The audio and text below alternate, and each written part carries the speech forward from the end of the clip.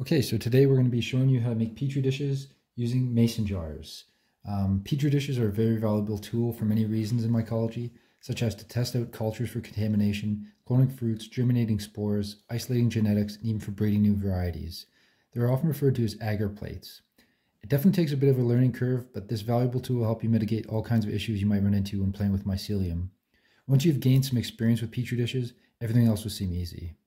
There are a ton of recipes for making Petri dishes. They all will have different applications, depending on what you're trying to achieve with them. Most recipes will call for agar powder, and a source of sugar to feed the mycelium and to aid in its growth. A typical recipe is 500 milliliters water, 10 grams agar, and 10 grams light malt extract. Most competition will likely benefit from the sugar source, so in some cases, water agar is made without adding the additional sugar source, which in turn prevents any contamination from thriving in the jars. This technique will allow you to further isolate the culture you desire away from any contamination present in most spores, wild mushrooms, and other clones that you might be using. Some growers also add different forms of supplementation to the mix to allow for additional nutrition, which will be used in the final applications. This technique allows the mycelium to train itself to produce enzymes necessary to break certain things down. Food coloring is often added to help differentiate contamination from the mycelium, but this is also not necessary. So today we have our jars here. I've measured how much agar we need by simply putting a tablespoon of water into the jar and then seeing where it comes up on the jar. And I'm pretty satisfied with the amount in there, and that's what we'll be using. So that's 15 milliliters per jar. Okay, so I've just pre-boiled my filtered water here, and I've measured it out afterwards to ensure that it's the correct amount of water and we haven't lost any to evaporation. I've measured out 200 milliliters, and you can also do that by weighing out 200 grams of water. 1 milliliter is equal to 1 gram of water. So now that it's fully boiled, we have also pre-weighed our sugars for the mix, and we're going to be using light malt extract today and agar. It's going to be 4 grams of each. Okay, so now that we're boiled, go in.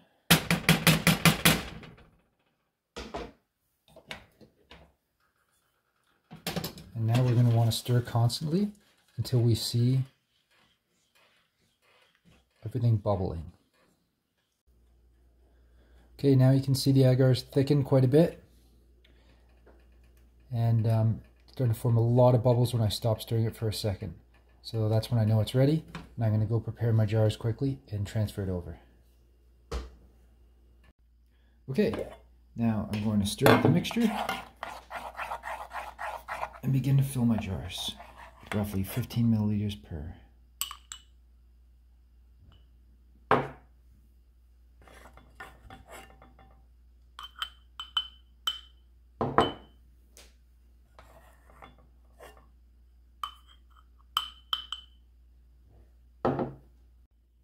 Okay, now that our liquid agar mix has completely cooled, we'll be ready to put the lids on. So as you can see, that's about as much agar as I want in the jar. And then for the lids themselves, we're going to be placing them upside down because this will allow them not to form a complete seal as they would on the other side there, and also will allow for any air to escape. So I'll show you how I do it. I like to put them on and leave them a little bit loose to allow for that oxygen to escape. Then we're going to cover each one with a little tin foil lid to keep water or steam from going into the jar. Now they're ready for the pressure cooker. Okay, here are my completed jars, and I'm going to begin stacking them inside the Instant Pot. I've placed the trivet in there, and I've put about a cup of water. And now we'll just stack them all too high. Okay, so we've managed to fit all of the Petri dishes inside the Instant Pot. We've stacked them too high, and we've made sure that the Instant Pot is level. That way, when the agar melts during the pressure cook, once it cools, it will be evenly distributed in the jars. We're now going to turn on the pressure cooker, and we're going to put it on high pressure for 33 minutes. That seems to be plenty of time to sterilize the agar as well as for liquid culture. Close the lid and then we're going to let it do its thing. Okay, now that the Instant Pot is on and running, we're going to let it do its thing. Once the cycle is complete, we're going to let the Instant Pot cool overnight. Once it's completely cool, we're going to open up the lid and seal each one of the jars, because we've left a little bit of the seal open to allow that airflow out, but we don't want that to happen now that it's sterile. So we're going to seal up the jars and we're going to pack them away, or you can use them immediately. They will last for months and they will continue to be sterile. Okay, best of luck. Thanks for watching. Enjoy.